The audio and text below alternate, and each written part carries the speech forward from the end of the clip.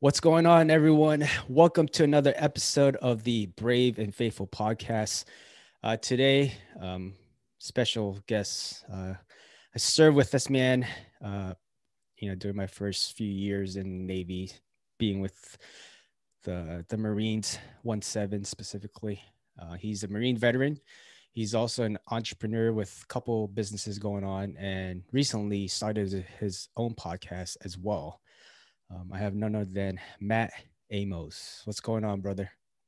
Not much, man. How you doing? I'm good. We were talking before we went live here, and it's been a while. About 2006, 2007 when I left Hawaiian Palms, and I know you kind of continued with your service, and we'll talk about that later. Sure. But yeah, it's just great to connect and see other active duty and veterans just doing great things out there, even though under certain circumstances, what happened in the past. You're just one of those guys that are just putting our community in a positive light. So I thank you for that. I appreciate that, man. You're doing the same thing, and I think together we can spread that a little bit more. Awesome, man. So so for those who just I like to talk about the service and kind of like what they did. Can you just tell our audience, when did you join, and who were you with, and deployments and things like that? Sure. Yeah. So I joined in December of 2003.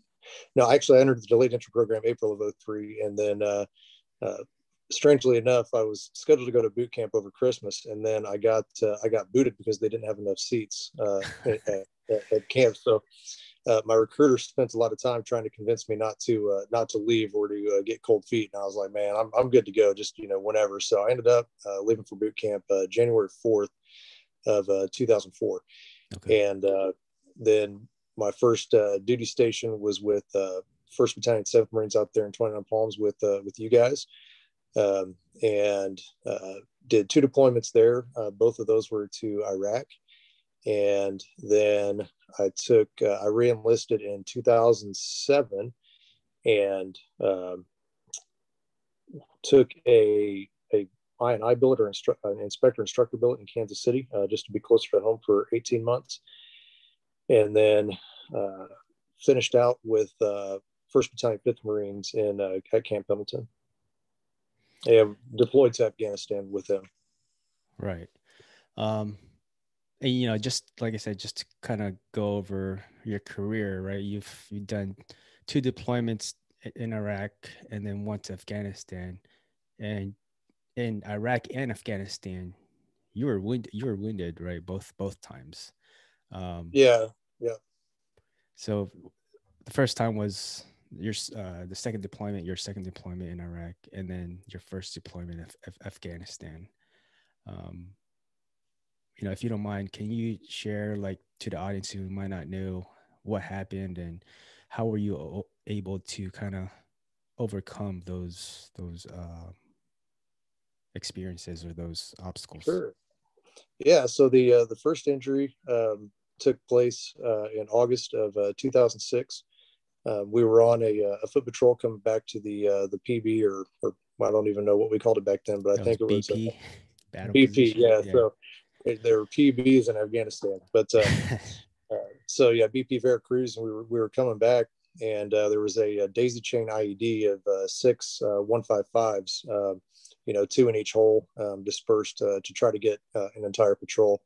And that one ended up killing our point man, Jeremy Long. And then I was basically right behind him to his left, and then I got a couple of guys behind us with shrapnel and whatnot. So that was got medevaced out of there, and ended up basically, because we were, I think, about 30 days out from going home, and got medevac to Al-Qaim, or was it? Yeah, Al-Qaim, and was at the hospital there, and then basically did or not Al-Qaim, was it Al-Qaim? The train station there, wherever we were at. Yeah, I think Al-Qaim was the main, yeah. yeah, so I was there, and finished out my deployment there at battalion headquarters, and then went home with everybody on that one. Um, Fast forward. So after I came back from that, I had to make a decision if I wanted to reenlist again. And so I talked to my wife. I loved what we did. I loved what we were doing. Right. I thought what we were doing was making a positive impact on the people that were there. I know a lot of people are kind of torn about Iraq, but the people that we were able to talk to, the people that we helped, wanted us there. They needed us there, but their main objective was to not keep us there any longer than we needed to be there. Right. And so I felt very good about what we were doing and had no issues with that whatsoever. And talked with my wife, and we decided that I wanted to stay in, but I wanted to make sure it was okay with her. And she said, well, I'd sure like you to be home if you could, but I support whatever you do. And so when I reenlisted, I requested an I&I billet, which was basically non-deployable. Okay. And went with them for 18 months and ended up doing a little cruise down to Peru to train some Peruvian Marines, and it's called Partnership of the Americas. And my only non-combat deployment, really, and my only time on a naval ship, which was the Boxer, and that was an incredible experience to be able to be on ship. Was again there at 24th Marines for about 18 months, and then got orders to 1st Battalion, 5th Marines, and had basically a year workup with my guys. I was a squad leader at the time, E5 sergeant. And hey, before you cover your deployment to Afghanistan, sure. I just want to go over and kind of commend your wife as well. I mean, it's not easy. You just experienced being that incident with the IED, right? You got injured. Yeah. How were you able to convince your wife? And I know she's very supportive and cares about what you wanted to do and what in your career. But how were you able to just let her know and convince her, even though she to her it might you going back, there's always a possibility that you might get injured again. How were you able to convince her about that? Yeah, I think the 18 months back home kind of convinced her a little bit. But again, she supports whatever I do, and I loved what I did, and so she didn't want to stand in the way of that. And funny story, we went to high school together, and when you get out of boot camp, or when you're in boot camp, they tell you when you get coming up on your 10 days of leave from boot camp, don't you idiots go out and get married. And well, she and I got married on that 10-day leave, and we're going on in April. It'll be 17 years. So congrats, man. Congrats to you guys. Yeah, pretty incredible, especially with the statistics of military marriages. But she stuck beside me the whole time, and I'm grateful for that. And no complaints. I mean, we are where we are because of where we've been and what we've done. So, and I don't think either of us would change it. So, going back to what you were saying, so you got orders to 1-5, you said? Yep. And then, yep. So you were there for about a year, and then you guys deployed to Afghanistan. Yep. Yeah. So I got a good year of training with my guys. Whereas, my first deployment with 1-7, I was with 1-7 for about 30 days before we were gone to the desert. Wow, yeah. So, but good workup, and good group of guys, great leadership in that battalion, and I think I was again in country for right around a little over 3 months, and we were out on a foot patrol again, and going down a narrow alleyway, And I'd sent, 5 guys, a security team through the alleyway, because, those guys like to ambush on the other side of an IED. And so, or, just the opposite side of an alley, an enclosed area where they've got you canalized and you're just basically sitting ducks. And so I sent a sweep team with the security team through, and they didn't find anything. And so they set up security on the other side. And then I was like, all right, those guys are through. And I wanted to be the first one through to kind of get a visual on the other side of the alleyway. And so I was the next one through. And I must have just stepped off the line that they had drawn. And, low metallic signature. There's no way those guys would have found it. And I felt the ground go soft underneath my feet, and then felt the blast and the heat. And, it launched me about 10 feet in the air, because I know, because I was looking for a trigger man once, because I was that high up. And I was like, well, there's no trigger man, so it's we're good there. Yeah, that sense to even look up, even though you were up there. Like, you had that sense to just look. Yeah, because everything happens in slow motion, right? So your mind's going a million miles an hour, and you're just processing everything so fast. But didn't see any of that, and my next thought was, again, are you serious? And it basically launched me, if you know what that means, where it just kind of folds you in half, and landed on my pelvis. And the and I'm pretty much, I didn't get knocked out on either explosion, which is very fortunate. So I was conscious the whole time, and was able to see what was going on, and letting the guys know, hey, sweep up to me slowly. Wherever there's one, there's probably more. And fortunately, nobody else was hurt in the blast where I stepped on something, because that would have killed me to have somebody else injured at my foot. And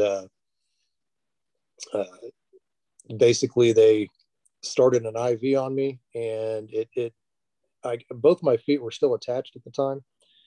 They were just dangling there. I couldn't move them at all. So they started an IV, and then I heard the call over the radio, hey, urgent surgical, double amp. And I was like, oh, okay, I guess that's where we're at. And you got to have a sense of humor about it, really, because it is just kind of funny, all the little things that go through your head. But so they put me on a stretcher, and then they got the medevac vehicles to the road, and then they loaded me on like a back of a Humvee type of deal, and then drove me back to the helipad, which is at PB Wishton.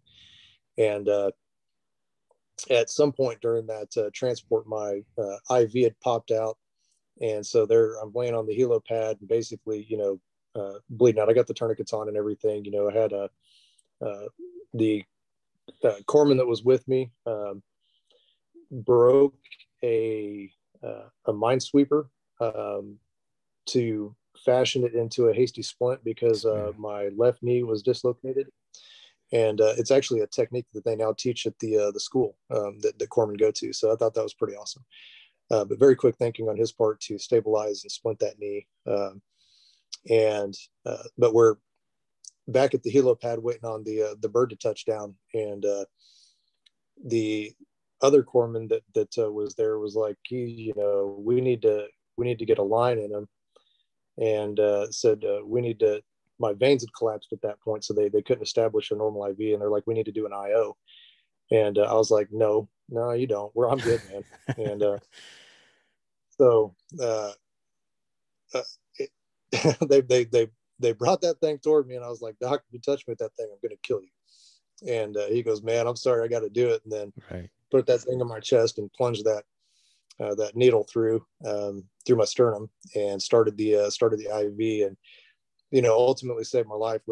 Fast forward a little bit, after coming back, that he didn't talk to me for probably 4 months, because I think he was honestly terrified that I was going to kill him. But I mean, I owe him my life, really. He saved my life, and all credit to you, corpsmen, for what you do, because it's a tough job, and you guys do a lot, and we Marines appreciate you for sure. But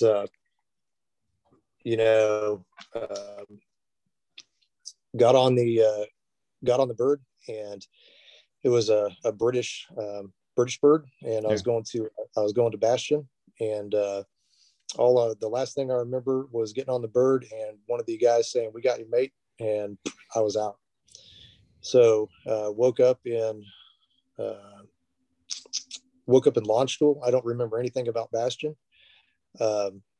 Woke up in launch school a couple of times. One of my Marines had been hit in with another IED a couple of days before, and they were in a vehicle and had driven over it. So the three of them were concussed pretty bad, and one of them had already had like 3 concussions, and so the protocol was to send them back to launch school to get exams done on their brain and do all that stuff. So he was there, and I got to see him. They woke me up to see him, and then I remember waking up on the airplane on the way to the United States for a little bit, and then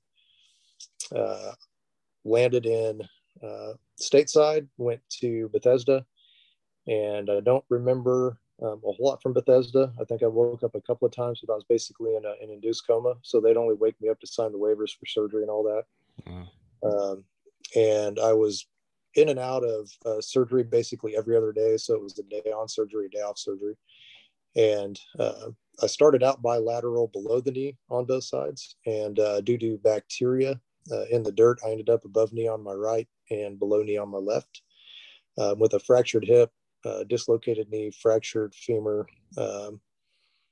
and I think that was really about it. I do have one testicle now, which is pretty sweet because it hangs out in the middle. I don't know if that's inappropriate. I don't know if that's inappropriate for your audience or not. But then had all my major surgeries done there at Bethesda, and then got transferred because we were living in San Diego at the time, and so got transferred over to Naval Medical Center San Diego, or Balboa. And finished up all my I had a couple of more surgeries there that weren't very major, and then one of them was major. I did have a colostomy bag for 2 years, and then they reversed that at Balboa, and then basically just kind of 2 years of rehab and learning to walk with prosthetics and not doing very well with them. How long was the rehab for you? How long was that? So I spent about 2 years in rehab. Okay. And I spent, I was injured in June, and I left Balboa in October. So I was inpatient until from June to October, and then was basically kind of in an outpatient treatment type of deal where I would go to my appointments and physical therapy. So I was kind of reading some of your bio. Even while you were in rehab, you also went back to school, correct? Did you finish your degree as well? No, I didn't finish my degree. I did go back to school. And I started going to school when I was at 24th Marines, because it was more of a kind of a 7 to 4 job. And so my degree path was fish and wildlife biology, which is what interests me the most. And ended up basically having some issues with professors, because I was at a school that didn't align with my personal values. Okay. And so I quit school and basically just started doing all the learning on my own, reading anything I could to learn what I needed. And ultimately, a degree for me wasn't in my I didn't need one really for what I wanted to do. I wanted to start I knew I wanted to start my own business. The fish and wildlife stuff was just for me personally, for my own hunting, because I've got a small hunting piece here in Kansas, and try to manage the wildlife to the best that I can. And that's what I was basically trying to go to school to learn. So yeah, let's go over the business. Even after, being wounded 2 times, you're a combat veteran, you went through a long rehab. You had 2 years of rehab. And then after that, you got out of the Marine Corps. What kept you going? What led you to, starting a business, multiple businesses and into what you're doing now? Yeah, I think it was, I had a lot of time to think during my recovery, because I was basically laid up for a long, long time. Right. And, just what do I want to do now? And my first and foremost, I was like, I want to hunt. I want to be able to hunt again. So I need to figure that out. And got involved with an organization called Wounded Warrior Outdoors, and they showed me how to do that. And I've used that and been able to do all kinds of hunts all over the world. And kind of through that program, well, let me back up. So when I got out, we went through the, your standard transition course that everybody goes through. Right. And but Semper Fi Fund took care of me on another one, and they sent me to one called Semper Fi Odyssey, and it's run by General Jones. He's a retired Marine Corps general, and it's a week-long transition course where you are in Pennsylvania, and that's all it is, all day, every day. And they institute they teach you kind of all the things that you need to be successful in life, not just in business or a job. It teaches you how to be successful, where you have a foundation of faith, and you've got you've got your physical and mental well-being, and that triangle is what leads to success. So if one of those, and kind of the way they taught it is, if one of those is out of balance, life's not going to be too good. So if you're not keeping up with your physical fitness, it's not going to be good. If you're not keeping up with your mental fitness, it's not going to be good. And if you don't have faith in something, then you don't have anything to stand on. So that really spoke to me, because I am a believer, and I think my faith kind of got me through a lot of that stuff, to where, and I think I don't have any of that PTSD. Fortunately, I don't know what that's like, and I sympathize with those guys that do, because I don't understand that. Mm-hmm. But but they taught that really well, and there were a bunch of people interviewing, and then they had they brought in big corporations to interview and potentially offer jobs to veterans at that course. But my path was entrepreneurship, and there were guys there that helped lead me through that, and hold me accountable to it. And then on the Wounded Warrior Outdoor side, I met so many people that have owned their own business, very successful people who've kind of mentored me through the process. And that's kind of how I learned how to do everything. Okay. In the course of all that, I struggled with prosthetics. I didn't leave the hospital, walking on prosthetics, just going day to day wearing prosthetics. I was using 2 canes to get around, and the prosthetics were painful. And took me about 3 years after retirement. So I retired in 2013, and 2013? Yeah. But I got on prosthetics basically beginning of 2012. So 2015 or late 2014, I was at a hunting convention and saw this other guy walking around, and he kept looking at me weird. And I was like, well, he's looking at the leg, because I make a big show whenever I walk anywhere with 2 canes. I just look goofy. And he stopped me, and he's like, hey man, how long have you had those legs, and where do you get them? And I told him where I was going and what I was doing, and he pulled up his pant leg and showed me that he was an above knee amputee as well. Okay. And he goes, man, you need to go see Steve Peoples at Peoples Prosthetics in Wichita. And I was like, I've heard the name, but he's not on the VA contract. And so it wasn't on the list of providers that I could choose from initially. And he's like, well, man, we need to call him right now. And I was like, man, it's Saturday morning, 10 a.m. Nobody wants to be bothered with work at 10 a.m. on a Saturday morning. So give me the business card, and I promise that I will call him on Monday. And so I took the card and left the convention. And I live about 45 minutes outside of town. And so I was like, well, I'm in town, and I got a coupon with my admission to that place. And so I was like, well, I'm going to stop by and get some arrows for my bow while I'm here, because I'm not a very good bow hunter. I lose a lot of them, and need to buy some more. So I'm standing in line waiting to pay for these arrows. And guy behind me taps me on the shoulder and goes, "Hey, are you a vet?" And I was like, "Yeah, I'm a vet." And we got to talking a little bit, and then he starts asking me about the legs and how that happened, and I just kind of, whatever, just kind of a general conversation, really, and then paid for my stuff. And as I'm walking out, he goes, "Hey, man," he goes, "I just want to tell you thanks for your service, and if you ever need any help with those things, this is kind of what I do for a living. My name's Steve Peoples, and I have a shop here in town." And I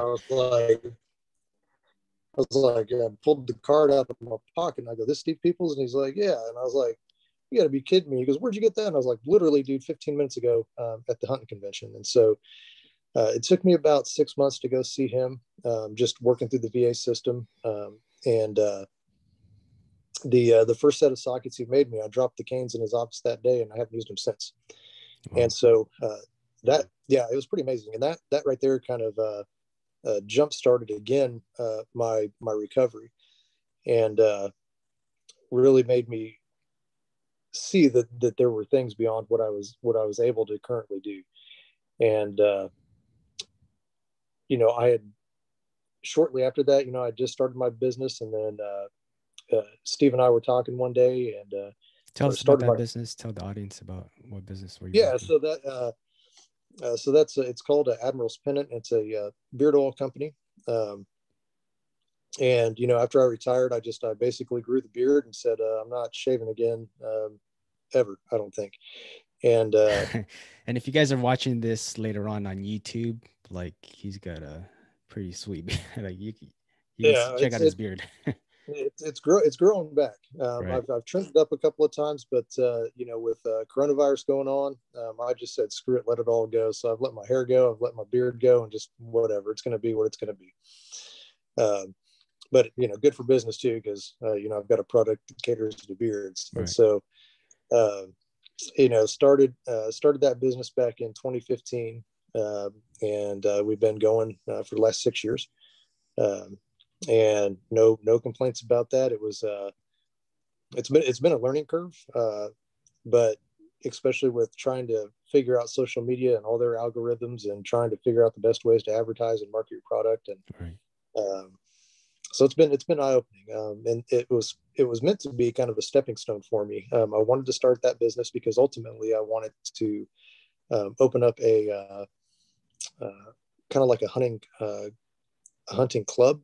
So you've got like country clubs and stuff like that. Well, I wanted to open up something like that had to do with like not necessarily a hunting club, but a gun club, with first class accommodations, and place that people would hold weddings at and stuff like that. And that amount of money up front is pretty substantial for a first time business owner. There's not too many people that are going to loan that money to somebody with no experience. And so I started the beard company as kind of a catalyst for that, but ended up, life happens, and things change, and you end up kind of falling where I think when you pay attention, you kind of fall into where you need to be. And with what those prosthetics did for me, and knowing how many people were out there struggling with the same type of issues that I had, and I just didn't know what I didn't know. And so I started going up to the prosthetics office every day and just talking to new patients, and trying to mentor them a little bit, encourage them, let them know that, hey man, this is just the beginning. It's going to get a heck of a lot better, and one day I was sitting in there, and we were working with a patient that was in his mid 80s, and had just lost his leg above the knee, farmer. And Steve had, been trying to explain a technique to him to get that prosthetic knee to swing, and it just wasn't clicking with him. And so I got up and kind of described it to him, and he did it, and here's a and I don't know what it was, seeing the demonstration, or just seeing somebody else in that situation kind of take the lead on that and show them how to do it. And it was pretty awesome moment for me to see that kind of light bulb moment for that person. Right. And, it's kind of at the same time, Steve said, well, you keep showing up like this and doing that, we might have to hire you. And I was like, ha ha ha, funny, because I just started my company. And so, fast forward just a few short months, and I went in and I really thought about that. And I was like, I've got this beard oil company, and I've got aspirations to build this gun club, but maybe that's not what ultimately is in my cards. Okay. And I was like, maybe I can really impact more people and impact lives if I'm here, helping people with prosthetics. Maybe that's what I'm meant to do. And so a lot of soul searching, and eventually went back and said, hey, if you're serious, let's do this thing. And so he worked it out and actually created a position for me at the office. And I've been working there since 2015. And, just being able to see people overcome their challenges every day. And so it's awesome to be able to see somebody at their lowest when they think life's over, and encourage them, mentor them, and see them take those first steps and see that light bulb go off. And then, you fast forward on them 6-8 months, and, they're outperforming me. They're doing more things than I'm able to do, and it's pretty exciting and humbling to be able to be a part of that. Yeah. I mean, it's like God works in mysterious ways, right? Like your chance encounter with Steve, you said, and then, Yep. you just going back to the to his clinic, and and kind of just helping out people, and eventually that's what what you end up doing now. It's just mentoring and helping others in a positive way, right? Like it's just crazy how that works. Yeah. And I think really what it comes down to is you just gotta, you've basically just kind of got to turn your mind off and listen, and Right. pay attention to those things, and not try to force your own path or what you think is best for you, but listen and have that faith, and just let that faith guide you. So Matt, just talking about business and currently what you're doing now, what would you say has been I wouldn't say worse, but some of the difficult moments you had, and tell us how were you able to overcome those moments? In all honesty, and I don't mean this to sound like bravado, or not necessarily bragging. I guess I can't find the right word, but I really haven't had any major challenges, and I really think that comes from just being able to be flexible and understand that you can't control everything, and that there's a reason that everything happens. And so, not necessarily dealing with the challenge, but dealing with the why. So why did this happen, and what can I do to do better? And I can't honestly think of a certain situation where I was like, man, this has just been really tough to get through. The prosthetics are honestly were my biggest challenge, and Steve fixed all that for me. So I really haven't had too many. On the business side of things, it's not that big of a challenge whatsoever, as opposed to some of the challenges that people face every day. But I would honestly say that marketing is my biggest challenge, because I don't understand it. Right. I read everything on it. I try to read up as much as I can, but I can't figure that out. So I just kind of, I guess most recently, I was frustrated with Facebook and a lot of the social media platforms, and what they were doing to censor people. And so I basically I made the decision to cut all of my advertising on Facebook and not put a penny more into their platform, and until they fix themselves. And so that's pretty much why I started my own podcast. And so I guess that would be one of the challenges that I had to overcome, was kind of that censorship, because we are a pro-America company. We are we support our military 100%. We love this country, even though some of the leaders that are out there in our government might not be our favorite. We stand behind those leaders, and we hope and pray that they make the absolute best decisions for us possible. But I ended up basically just kind of starting a podcast in order to, sponsored by Admiral's Pennant, in order to kind of take charge of our own advertising. And we had more avenues to get our brand out than just Facebook, and more avenues that if one gets shut down, we have others to take up for that. So that's been kind of the biggest challenge recently. Yeah, I just want to highlight what you just said in the beginning there, and I love what your mindset, like your outlook in life. I think that's what it is. It's just your mindset. You have a strong up here, right? Strong mind, and you have such a positive outlook in life that you don't really see. Whereas most people might see things as a challenge. You see it more of as like, how do I get past this, and how do I overcome this? You don't. And I love that mindset. And I think, I think you're absolutely correct. I think it's more of a mentality than anything else, and just being trying to remain positive and be thankful in every situation. Because I think I'm the same way. I can get angry. I can get upset about things, but it doesn't do us any good to be in that place. And so I've really absolutely done my best to remain positive in everything, and especially, and then I don't make resolutions whatsoever. But 2020 was a difficult year for everybody, and you saw a lot of division among our citizens, and that division was basically drawn straight through like party lines, and that's not what we're about. And I found myself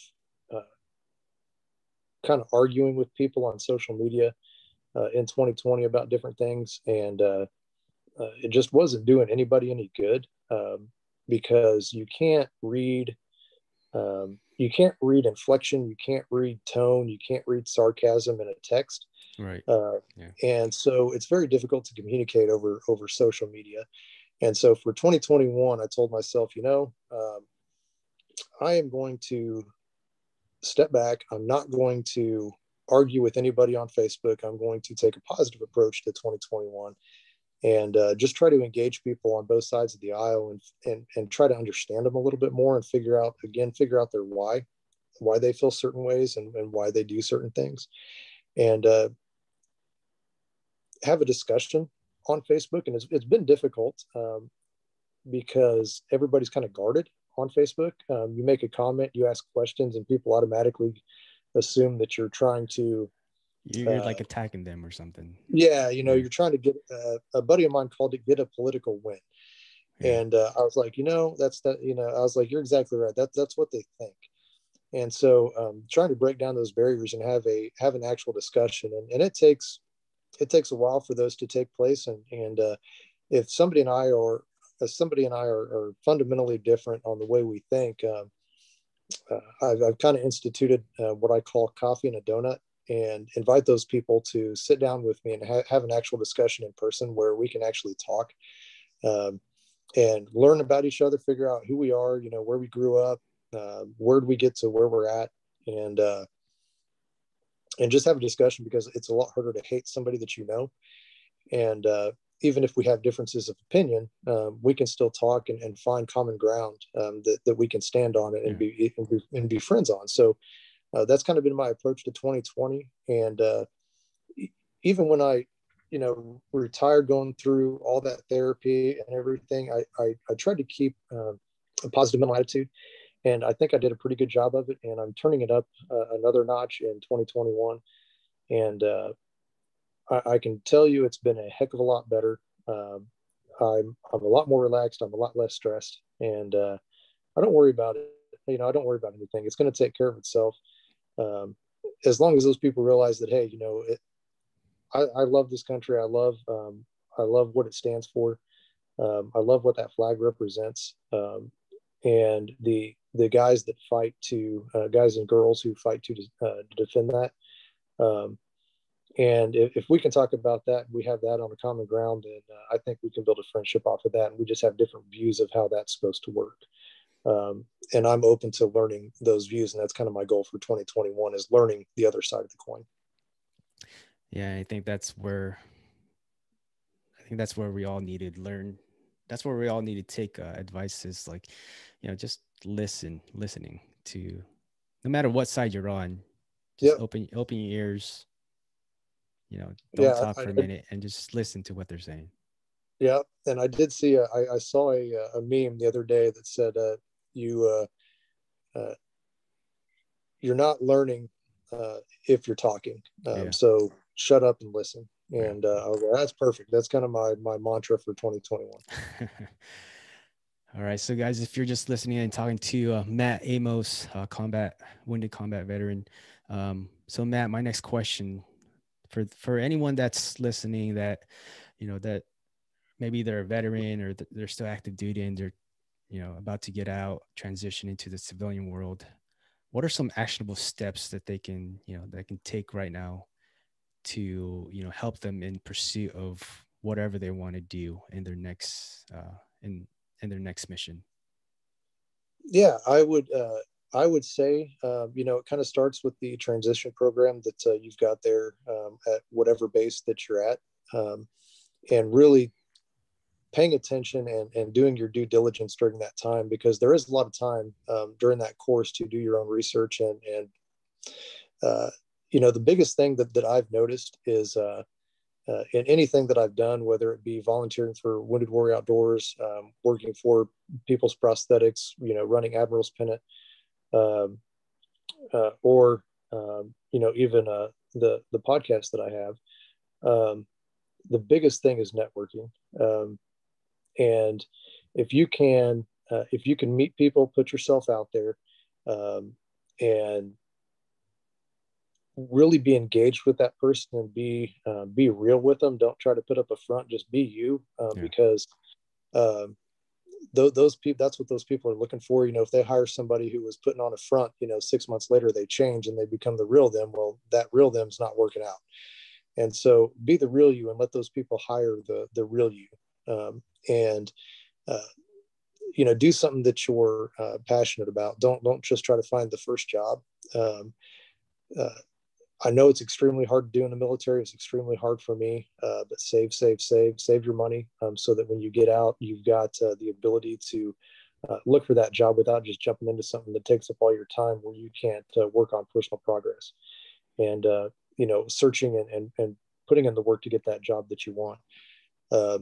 School through the military and the GI Bill is phenomenal. If that is your goal, do that.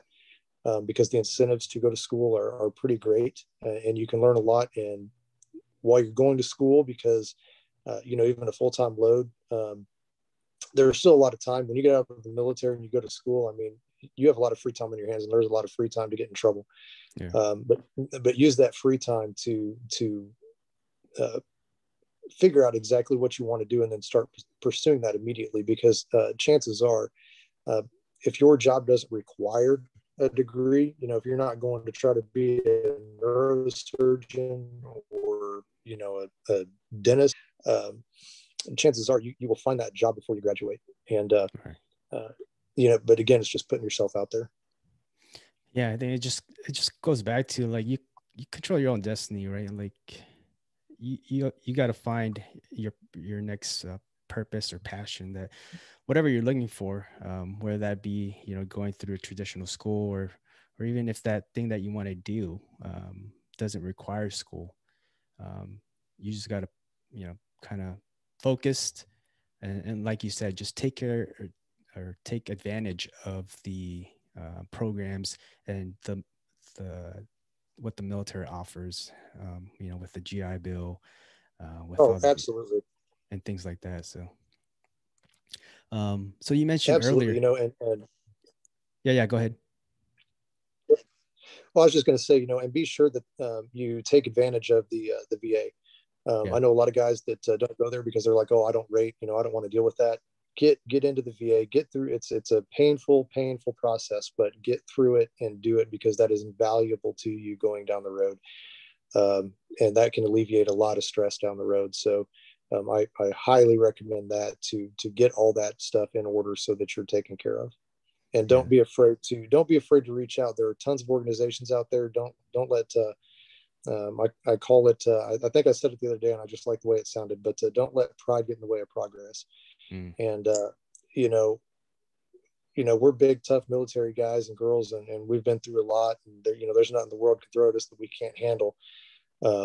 But sometimes you need to sit back and say, okay, I need some help. And transition is that time where you need some help, because a successful transition really sets you up for life. Yeah, that's a great point. Don't let pride get in the way of your progress. So Matt, before we go into our second segment here, one final question. What's one thing you want our listeners or viewers to take away from this episode? And if anything, you hear it a lot in the military, and it sounds cliche and it sounds stupid, but positive mental attitude. I really think that positivity can change anything. It can change the person you're talking to. It can change your attitude. And it really does change your outlook on life. And it's not easy. And I don't want it to sound easy, because it is a job. It's a chore to remain positive all the time, because there's so many things that are thrown at us that can get us down. And, but being positive, it's just like staying physically in shape. You go to the gym, you work out, you're working your muscles, you're working on that lung capacity, you're staying in shape, you're eating the right things. And if you're not, you should be, because that again, helps you be more positive. Is when you feel good, you're going to mentally feel better.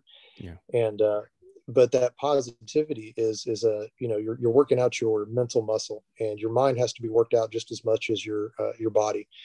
And, you got to make sure that your mind is in shape. And so if you need to talk to somebody, if you need to study, I would say always be learning, and pick something up that just interests you and just start reading about it. And if you're like me and TBIs have got you to where you can't focus on a book for more than 10 minutes, audiobooks are a great alternative to that.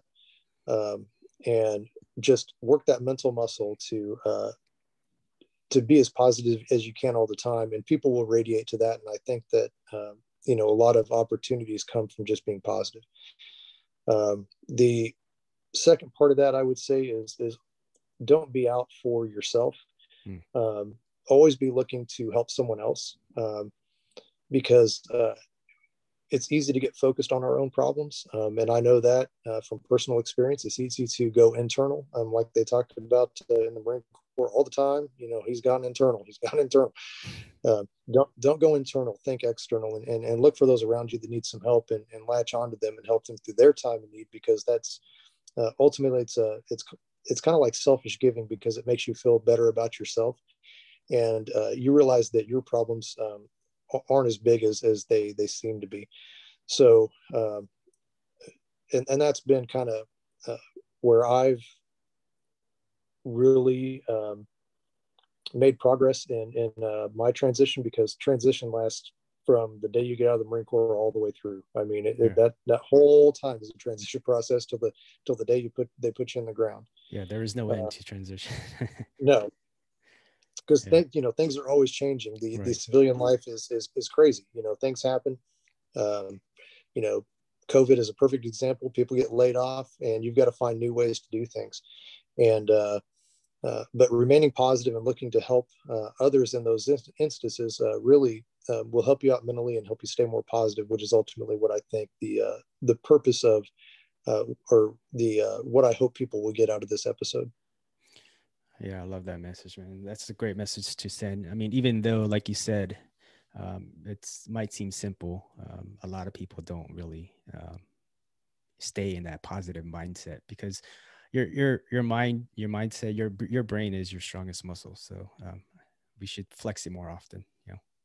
Absolutely. And think, just use that and work it out, because it is just like the the rest of your body. You've got to work it out in order to maintain it.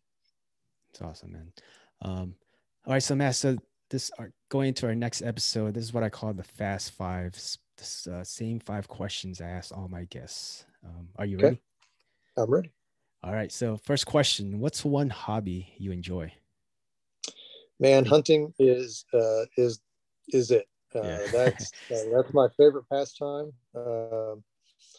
If a lot of my friends, if I'm not available for weeks at a time, yep, he's hunting. And I've been fortunate enough again through WWO when we're outdoors to do that, and kind of set me up to where I've got my own place, which I actually bought back in 2007. And if I'm not home and you can't reach me, there's a pretty high probability that that's where I'm at. You're out hunting. I'm hunting or thinking about hunting or planning for the next hunting season. That's it. Awesome, man. So next question here. If you had to choose one person, dead or living, to hang out with for one day, who would it be and why? Well, I like this question. And I'm going to put a caveat out there. So the person that I would like to meet most is obviously Jesus Christ. But I know that at the end of the day, at the end of my road, I'm going to meet him. And so one person alternate to that would be Phil Robertson. He's the patriarch of the Robertson family, Duck Dynasty. Duck Dynasty, okay. And he's basically kind of, to me, like a very wise individual who started up from rough beginnings and found his passion, which was hunting ducks. He had the opportunity to play professional football. Matter of fact, when he was in college playing football, he started in front of Terry Bradshaw, and was better than Terry Bradshaw. Terry Bradshaw has even said that himself, but his passion was hunting ducks. And so he gave up an NFL career to go hunt ducks. And to me, that is probably the coolest thing in the world. Started building duck calls, and the rest is kind of history, from Duck Commander and being very successful in the duck call world, to Duck Dynasty, the show. And the way that he is with his family, the faith that he has, and just to the way that he looks at things, I think is incredibly interesting. And I think he would be an incredible person just to sit down and talk to. I didn't know about that. His college career, playing with Terry Bradshaw. It's interesting to know. Yeah. And again, it just goes back to what you just mentioned. It's passion, right? If you're passionate about something, you might find your calling in that aspect. Yep. Absolutely, pursue that passion. All right. So next question, Matt. Recommend a book for our audience to read. Oh, shoot. I've read a few good ones recently, but I am going to go with, it's called The Last Undercover by Bob Hamer. And I've had the opportunity to meet Bob. He came and visited while I was in the hospital, and would drop his books off for us to read while we were laid up. And very unassuming guy, very humble guy, and spent 26 years in the FBI as an undercover agent, and wrote a book about his last undercover assignment, which was infiltrating a pedophile ring, and getting a bunch of those guys thrown in prison, and basically dismantling that group from what it was. They're still active, but they are a fraction of what they once were. And it's not a book for the faint of heart, but you do realize that those people are out there, and I believe our kids are one of our most valuable assets, and we need to protect those kids and listen to those kids, and prevent that type of trauma from happening to those kids. And that book kind of gives you an insight to that lifestyle and what those people think and how they work. Incredible book. And like I said, not for the faint of heart. And again, that's The Last Undercover. So make sure you guys check that out. Yeah.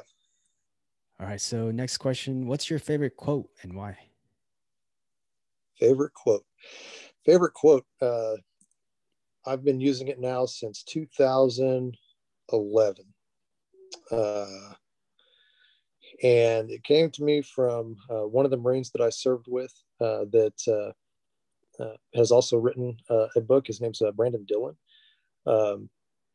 And I think the name of his book, and he's going to shoot me if I'm wrong, but I think it's The Mad Ramblings of a Joker.